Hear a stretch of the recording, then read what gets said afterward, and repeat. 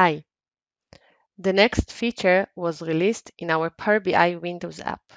It is an enhancement to the slideshow capability, so let's first understand the slideshow before diving into that new feature. Slideshow lets you choose a report and run a slideshow over its either pages, bookmark, or both. Let's open the Building Temps report.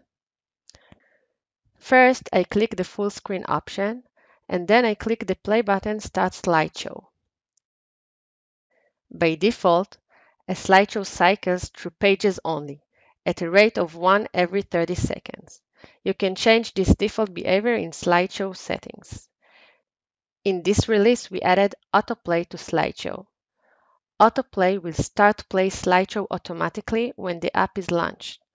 So if you configure Windows machine to auto-start Power BI Windows, and you configure Power BI to auto-start slideshow, you get a kiosk-like experience where a report runs in a public display without any manual intervention.